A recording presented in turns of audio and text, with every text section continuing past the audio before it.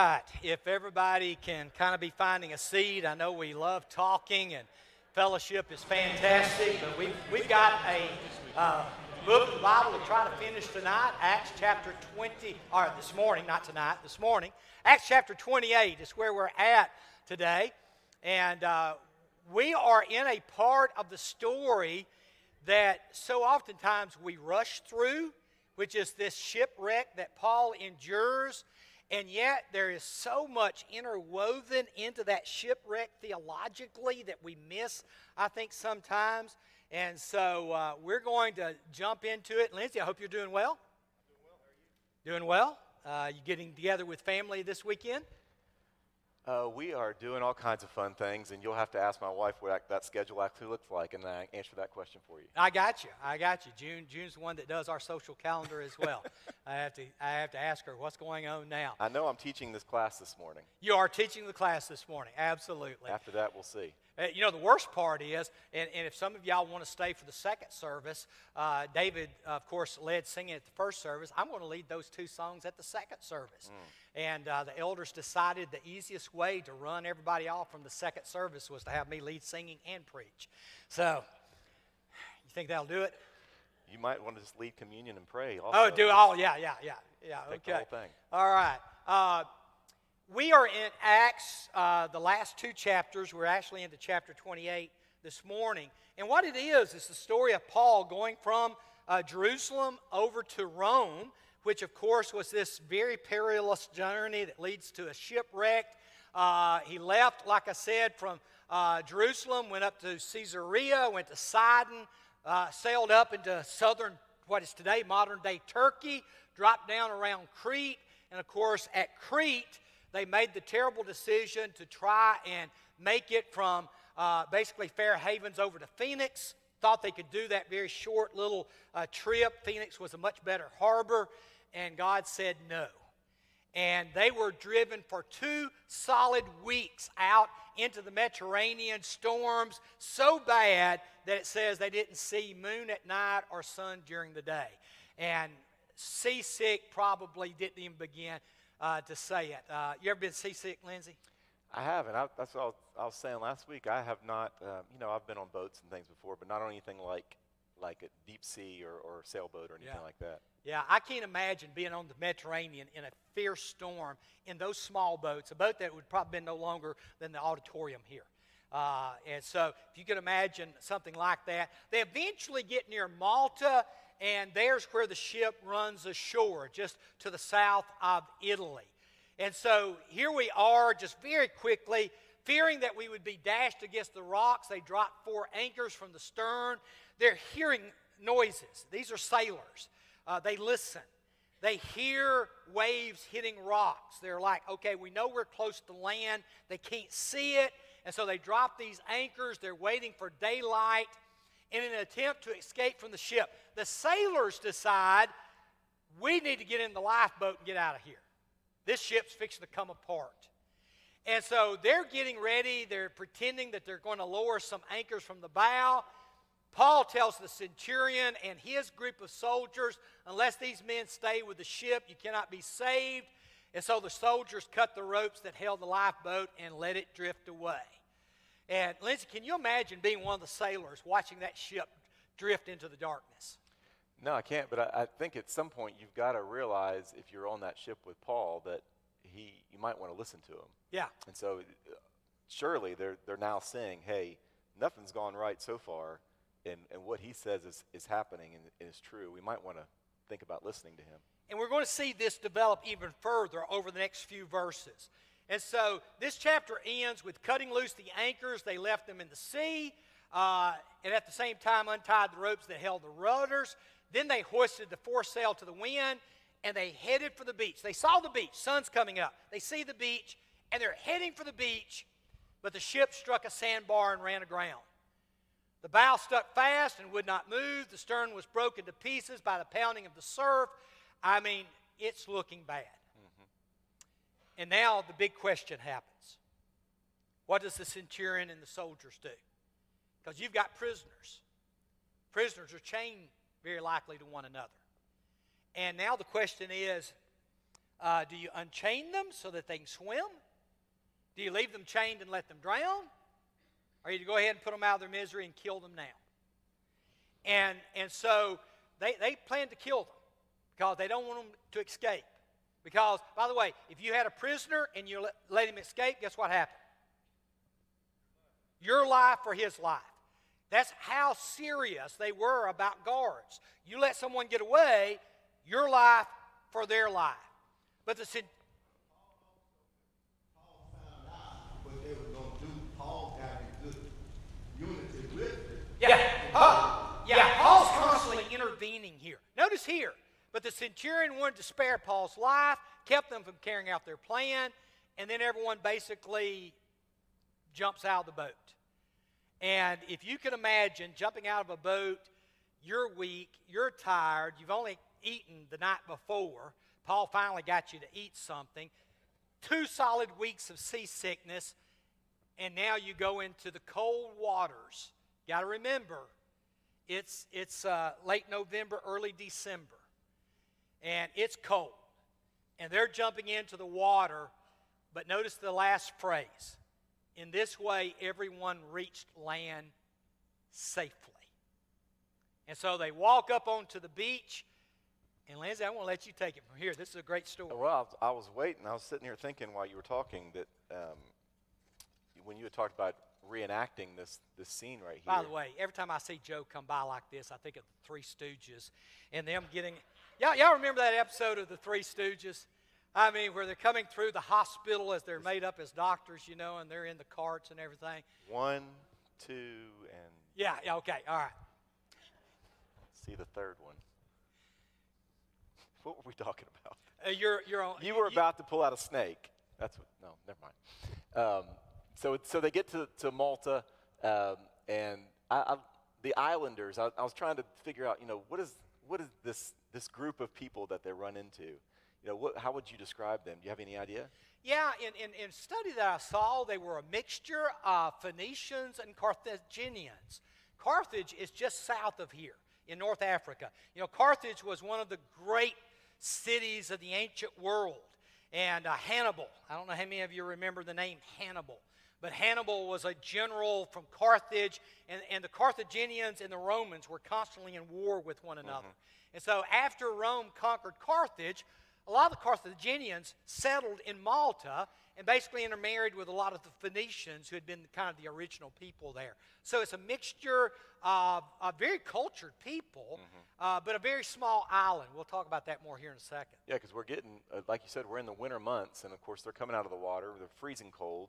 They're probably, even though they've had something to eat, they're probably just physically distressed as far as just their health. They've been at sea for 2 weeks. And they're freezing cold. Who knows what kind of clothes they have to change into? And it's raining. And yeah, and they build a fire. Again, we can relate to this. We drug a bunch of branches at my house yesterday to our fire pit in the back. Building a fire with the warmth that brings, and kind of the way it makes you feel after you've been freezing cold, and what that would do to just your whole body, and really just your health, your overall health of getting you warm. And Paul jumps in. By the way, this is a picture of Malta. Where's Clyde at? Clyde in here? There's Clyde. Clyde said he took this picture of Malta when he was over there, and they told him this was the motel that Paul stayed in when they were there. Well, maybe Clyde didn't say that, but this is a picture of Malta. By the way, that's the sunrise. That's not the sunset. That's the sunrise. And here, by the way, is Malta. And Malta is a little bitty island. Malta's size is 1/4 the size of Sumner County. So if you know how big Sumner County is, Malta is 1/4 the size of Sumner County. It is one of the densest populated nations. It's a nation all to itself. So if you can imagine a nation 1/4 of the size of Sumner County with 500,000 people. So take the number of people in Davidson County, put them in 1/4 of the size of Sumner County, and you have the nation of Malta today. And so very, very small island. 10 or 12 miles long, 7 or 8 miles wide is all it is.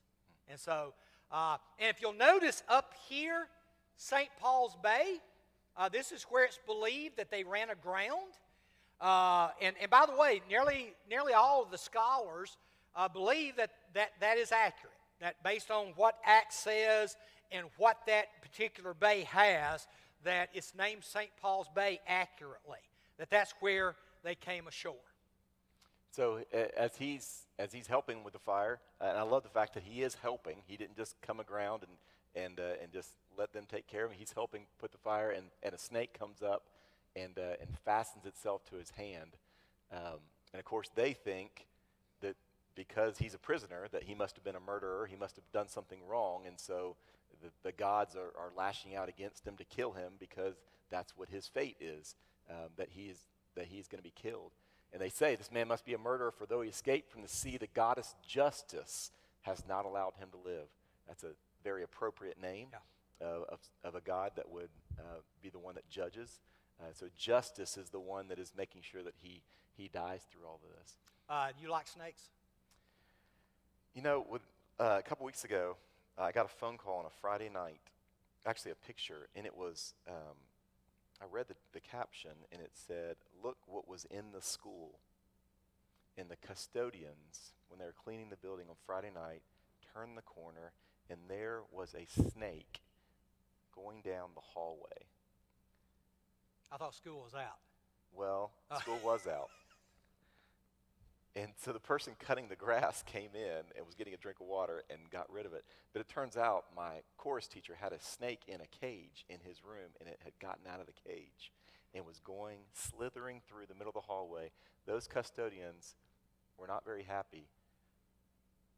They freaked out in Spanish.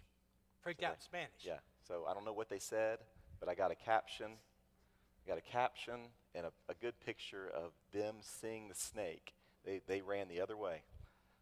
Yeah. My only experience ever with grabbing a snake was one time my dad and I were going fishing, and we had night crawlers there in North Mississippi. You could go out to the woods if you knew where to look and move the leaves around. You'd find night crawlers, and we used them for bait. And I remember one time being out with my grandparents getting night crawlers, and we're out there, and Dad's raking the leaves, and grab that one. And I looked at one, and I said, Dad, is that a night crawler? Because it was awful big. And Dad said, yes, grab it. And I grabbed it and pulled it up, and as soon as I pulled it up, he said, snake, snake. And so, yeah, it didn't latch onto my hand, but I let go of it very quickly. Mm-hmm. So, yeah, I'm not real good at with snakes. And yes, sir. We used to go fishing too. There was a snake I never seen. I just thought it was a night crawler. So I had a little stick, a little big stick. And I was trying to hit it, and the snake split apart. He split apart, and he wiggled back together. We call it a joint snake. A joint snake? Yeah. Either it's a joint snake or someone who saw it and smoked in a joint. One or the other. A joint snake. I've never heard of a joint snake. And they come back together. Yeah. You can hit it and break them apart. Yeah. It'll come back together. Well, you know, there's lizards that if you go after them, grab the lizards by the tail, they'll lose their tail. I feel like we're about to get in a lot of trouble unless we get back into that. Yes. Look it up, people. Look it up. I'm going to look. I am Curtis. I am going to look that up. I've never heard of that kind of snake. By the way, we don't know what kind of snake this was. Malta doesn't have any vipers today. That's one of the interesting things about scholars is they'll say, what kind of snake was this? But you need to realize that Malta is nothing like the island. What Clyde visited a few years ago is not the island of Paul's day. Now, it's been 2,000 years. A lot of humans have come in, and we humans are really bad about what? We kill everything. We want to get rid of all the snakes. I mean, I don't know about y'all. I don't know the last time I saw a snake. I'm sure there's snakes in Davidson County and Sumner County, especially the more rural areas. But you just don't see the snakes that you used to see, and it's because we're scared of them. We kill them. I know I do. I mean, I think it's against the law to kill snakes, but last year we were in western Arkansas, and June had gone running one morning, and she looked and for the first time saw a huge rattlesnake. And it came across the sidewalk where she was running. And so that was the last time she ran that week. But anyway, all right. Look at what Paul does. He shakes it off into the fire. And everybody's watching him. They know he's going to swell up. Curtis, you was talking about that snake you saw. When I was a teenager, we were picking up firewood one time, and our dog started barking at something in the leaves down on the side of the hill. And the next thing I know, the dog jumps, and a copperhead is latched onto his nose. And it's a small copperhead, and he throws it off, and Daddy kills it. But that dog's nose swollen. It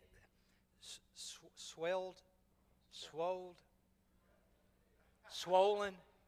We got any English teachers in here? Swelled? Swelled. All right. Let's just say it got twice the size of its normal. They're expecting Paul to do the same thing. They're expecting him to start swelling up, which is what you do if it's a viper. And nothing happened. And then they were convinced, at first, he's a criminal. Mm-hmm. Now, he's a god. Yep.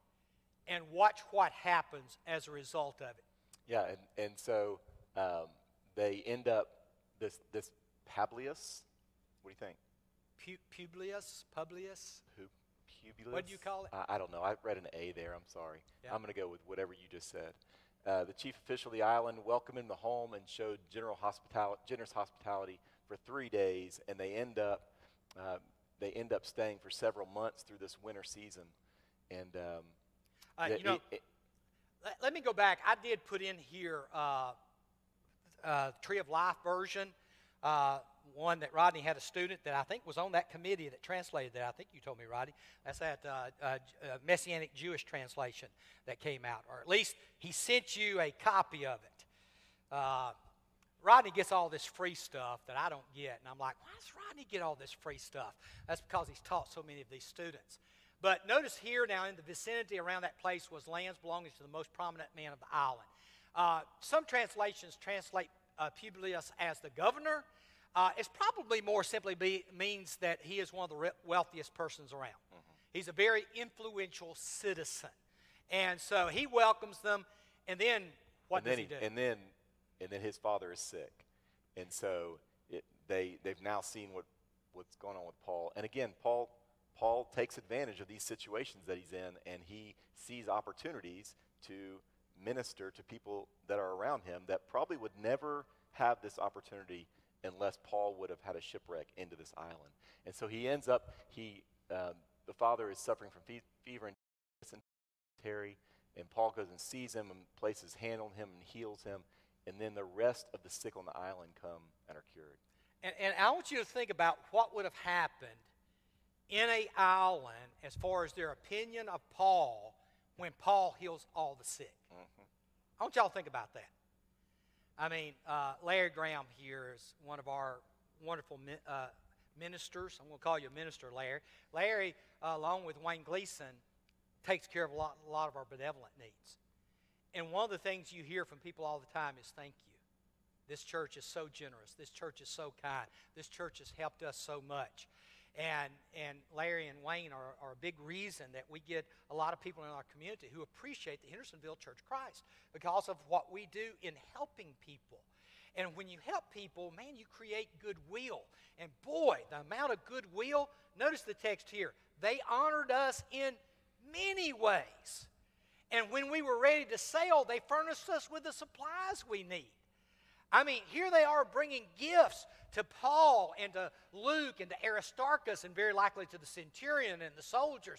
You see, the centurion, by his rank, could have gotten, basically taxed the people and said, y'all need to, give us supplies. He doesn't have to do that.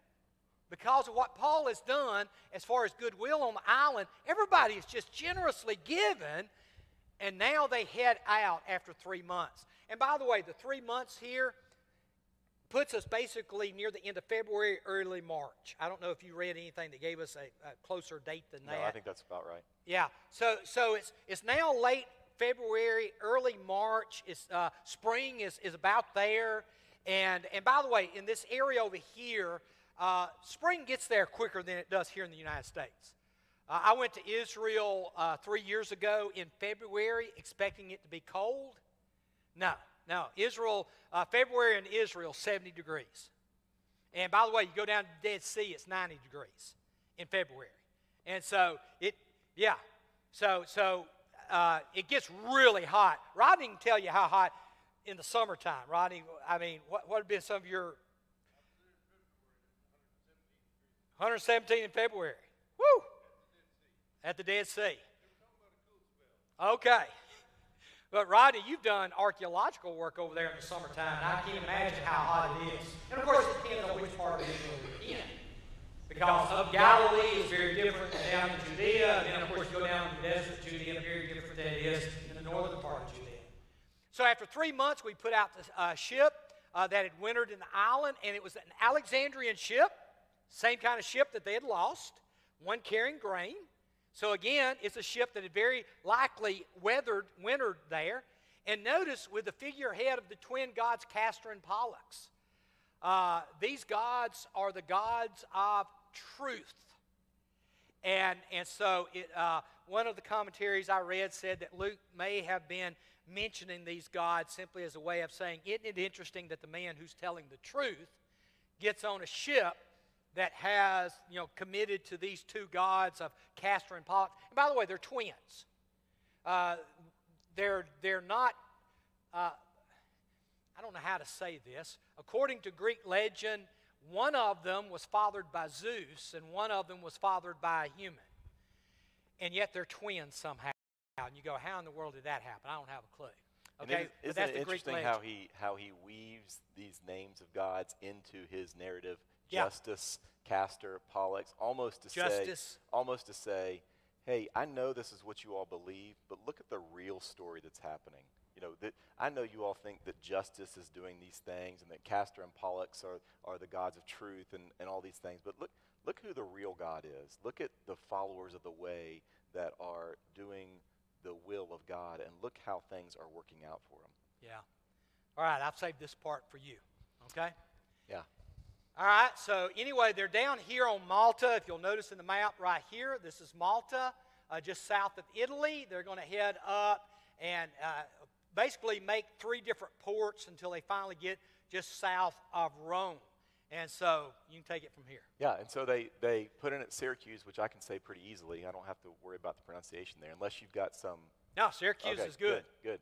And stayed there, and they set sail, arrived at Aragium, and then the south wind came. And again, as we talked about already, we're going into the springtime, so the sailing is going to be, because I'm a sailing expert, it's going to be so much better in the springtime than You're it was. You're a sailing expert? I am now, after 2 weeks of this. So okay. I know all about my winds now. They found some brothers and sisters, invited us to spend a week with them, and so we came to Rome. And again, I just love the fact that Luke's throwing in these little spots that they found brothers and sisters. They stayed with them. I think about staying 3 months on Malta. I think about staying a week with these brothers and sisters, about how much influence Paul and these companions are having on different parts of the world at that time, and how they are influencing so many people, even through this difficult time of shipwreck, of imprisonment, of all these things going on, how they're influencing so many people. And what's interesting is the centurion is letting him do this. Yeah. I mean, notice there, we put in at Syracuse, stayed there 3 days. Then, like he said, we go to Regium. The next day on the south wind came up. On the following day we reached. I noticed you didn't pronounce Puteoli. Thank you. Yeah. And there they found some brothers and sisters, and they stayed a whole week. It's almost as if the centurion's like, whatever you want. You've saved my life. You've saved the life of my soldiers. Whatever you want. And so he's giving Paul enormous amount of freedom. And then I love, this is part of my favorite part. Yeah, so the brothers and sisters there had heard that they were coming, and they traveled as far as the Forum of Appius and 3 taverns. I love the name of the town there, 3 taverns, to meet us. At the sight of these people, Paul thanked God and was encouraged. Because you think about this. You think about if you've been gone from this church for months and months and months and months, and you've been on a ship, and you've wrecked, and you've had a snake bite you, and you've had handcuffs on, and you've had people lording over, you've been in multiple trials, you've been doing all these things. You've read from the book of Romans how he said so much, I long to see you, and then he finally gets to a place where he is seeing people of God. Just think about what kind of feeling that would be. Yeah, and here's what's fascinating is that somehow word had got to Rome. Now, Lindsay, I don't know how that happened. You know, here they are heading that way. I guess that week they stayed there at Puteoli, that somebody had gone north and told them. Mm-hmm. Paul's just to the south of us. And word had traveled fast. And so here comes these people. And by the way, I can't prove this, but one of the couples that is in Rome that he had sent greetings to in Romans is Priscilla and Aquila. Now, are they still there? We don't know. But don't you know that if he gets down to the three taverns and he looks up and here comes his old tent-making friends, Priscilla and Aquila, don't you know that all at once they're like, wow, this is awesome. You know, look at these people who have come out to see me. And so they get to Rome, and notice when we got to Rome, Paul was allowed to live by himself with a soldier to guard him. I mean, they're like, listen, we're going to let you live over here by yourself. There'll be a guard to guard you. And you got to realize, they don't consider Paul a dangerous man. By the way, evidently there's no charges against him. I don't know what Festus sent, but I mean, it's like, I hate to send somebody to Nero, and I don't even know what the charges are. And so here he is, and they let him live by himself with a guard. And as soon as he gets there, 3 days later, watch what he does. He calls those Jewish leaders. He calls all the Jewish leaders in Rome. This is where it gets weird, really weird. Watch what he says. He says, my brothers, although I have done nothing against our people or against the customs of our ancestors, I was arrested in Jerusalem and handed over to the Romans. Same thing he said the whole time. Yeah. It's the same narrative. He's never changed that beginning part of what he said, that no charges against me, I've done nothing wrong. In fact, I am actually living out the will of the prophets, of the Jewish people. law. Yeah. If you go on with it. And they examined me and wanted to release me because I was not guilty of any crime deserving death. The Jews objected, so I was compelled to make an appeal to Caesar. I certainly did not intend to bring any charge against my own people. For this reason, I have asked to see you and talk with you. It is because of the hope of Israel. There's that little phrase, hope of Israel, that I am bound with this chain. Now, here's what's interesting, though. Paul has made an assumption. Paul assumes the Jews in Rome know about him. He's fixing to be humbled a little bit. You know, every now and then, you need to learn humility. You know, sometimes you think, wow, everybody must know about me. No, a lot of people don't know about you. You know, I still go back to Mississippi, Lindsay. I don't know if you ever do this in West Virginia, but I still go back to Mississippi, and my mom and dad are both passed now, so I don't get down there as much. But I remember going down for my grandmother's funeral several years ago, and I got up at the Chapman Church of Christ. Does that sound familiar? Got up at the Chapman Church of Christ, and I preached part of my grandmother's funeral. And as I'm coming out, somebody walked up to me, and they said, all right, so help us with this. You're a preacher? And I said, yeah. And then I love this one. For a Church of Christ? Yeah. In Nashville? Yeah. And then they just kind of like, oh. And I'm like, well, that's great. You know, every now and then you need a little humility. You know, I mean, I tell everybody back in Mississippi, I am still H's boy. Even though I am now in my 60s, I still remember going down several years ago. My dad's first cousin owned a store. I went in, walked up to him, and his name's Curtis. Sorry, Curtis. Very common name in Mississippi. And his name is Curtis. And I said, Curtis, do you know who I am? And he looked at me. And you got to realize, Curtis now is country. Really, really country. He was a dairy farmer for years and years. And he looked at me and he said, no, I don't know I know you. Who are you? And I said, I'm L.H.'s son. You H's boy? I said, yeah. Well, look here. H's boy is here. And I'm like, goodness gracious, where have I moved to? I mean, that's just kind of back home for me. Watch what happens to Paul. Here's Paul saying, I didn't do anything wrong. I was arrested. I didn't violate the Torah. I didn't do anything worthy of death. Y'all, I'm not guilty. Watch their response. Yeah, We've not received any letters from Judea concerning you. And none of our people who have come from there have reported or said anything about you. Oh, wait, who are you? I'm Saul of Tarsus. Is that supposed to mean anything to us?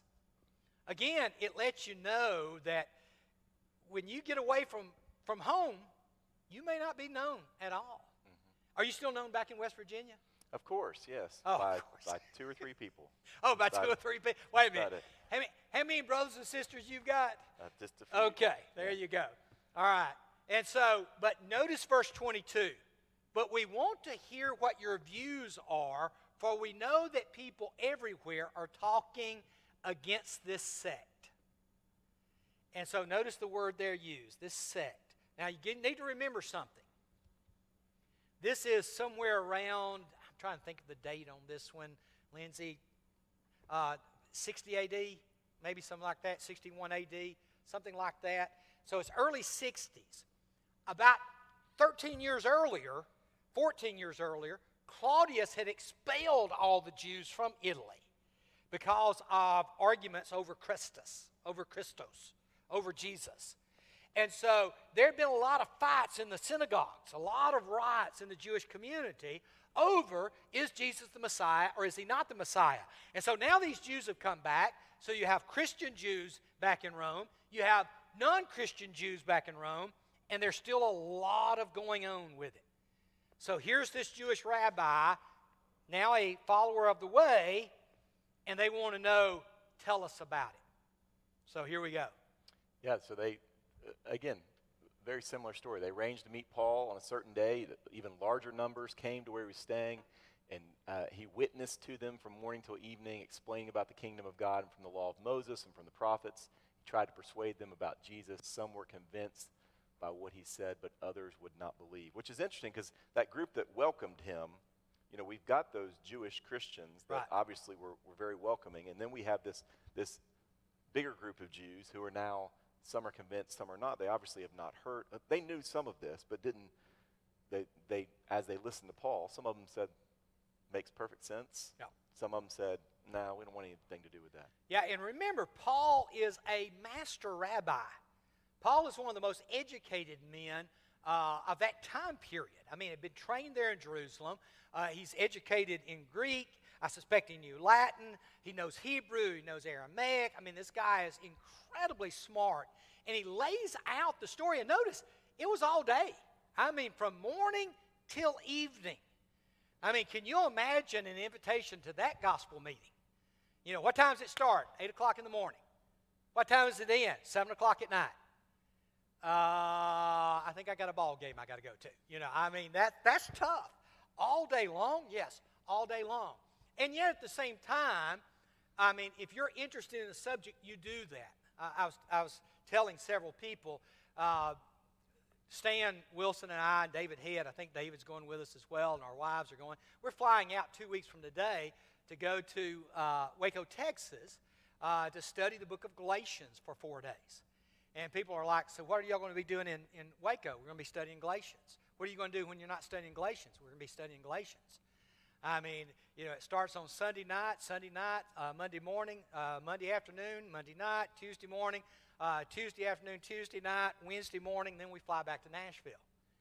And somebody's like, you want to study Galatians that bad? Yeah, I love studying Galatians.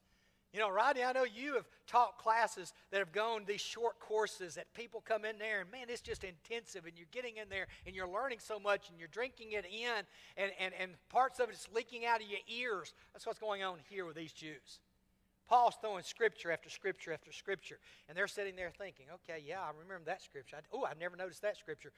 And the end result, some believe and some don't. And then Paul does something really strange. Yeah,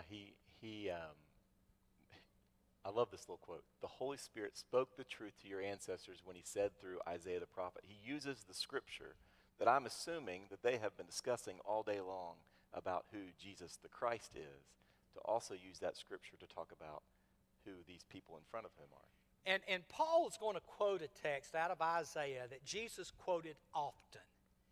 It was one of those texts that when you throw it out there, you better be ready for a fight. I mean, every once in a while, there's a verse, you throw it out, and it's like throwing down the gauntlet. Watch the verse. Notice, when he said through Isaiah the prophet, go to this people and say, you will be ever hearing, but never understanding. You'll be ever seeing, but never perceiving. For this people's heart has become calloused. What do you do if somebody tells you your heart is calloused? You know, I mean, have you ever seen calloused hands? You know, if you ever seen someone who plays the guitar or banjo, you know, they got those calluses on the end of their fingers. I never could play the guitar because of that. I mean, I've tried to learn to play the guitar, and it just hurts my fingers too much. I'm like, man, how do you do that? You got to develop calluses. Well, here the calluses are on the hearts. They hardly hear with their ears. They've closed their eyes. Otherwise, they might see with their eyes, hear with their ears, understand with their hearts in turn, and I would heal them. And so Paul takes a passage that Jesus, by the way, quotes when he's giving his parables on occasions as to why some people hear and some people don't hear. Some people hear because they want to hear. And some people see because they want to see. You know, it's amazing how many blinders we put up. And by the way, this happens in the church just like it does in the world. I've gone through situations over the years, and where I would be talking to someone and we get on a topic where they've already made up their mind. And if they're already made up your mind, guess what? You're not going to get anywhere. Even though they are, quote, you know, we're going to listen to the Word of God. Well, what about this part of the Word of God? And I mean, I've had people literally say to me, well, I'm going to act like I've never seen that verse before. Because they don't want to see the truth.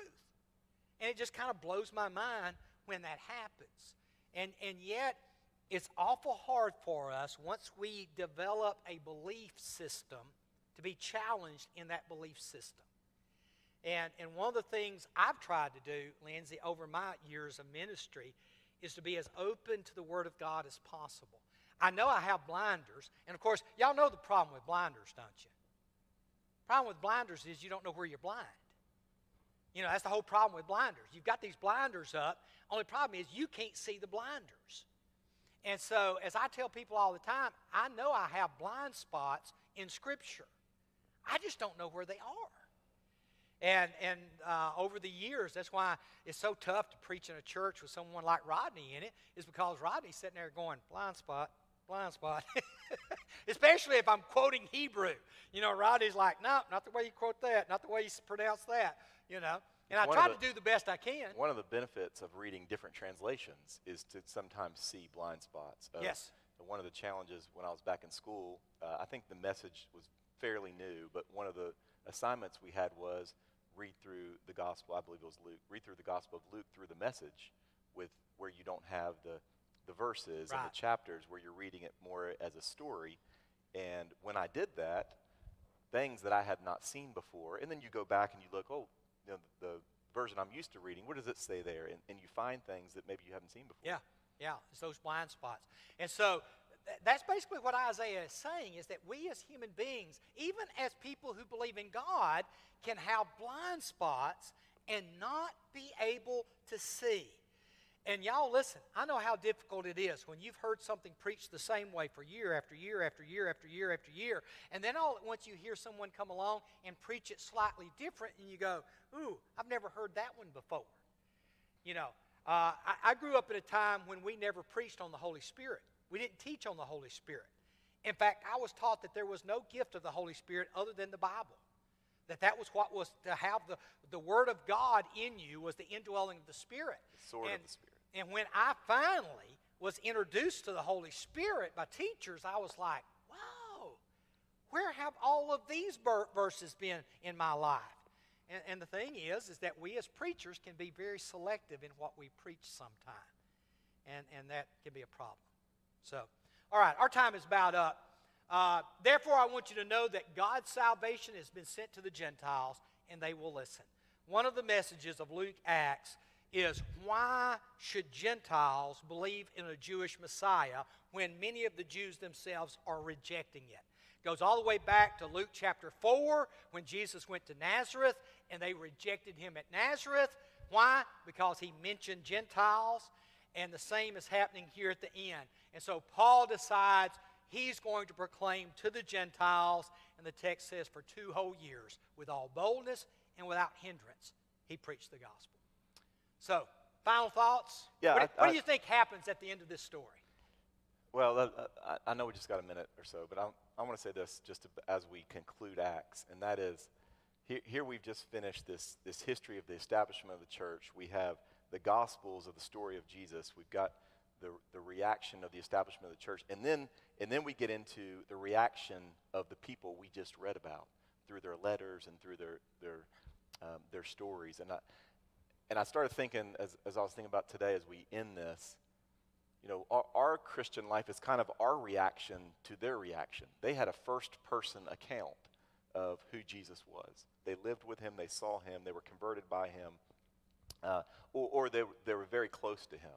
And so they wrote these letters, these epistles to others to talk about how you should live as a Christian. And so we've just studied that whole process of establishing Jesus' church and what Christians are doing during this time. And then these people, I wrote a few of them down, just bear with me just for a minute. People like Paul saying, and my God will meet all your needs according to the riches of the glory in Christ Jesus. Do not be anxious about anything, but in every situation, by prayer and petition with thanksgiving, present your request to God. For those who are led by the Spirit of God are the children of God.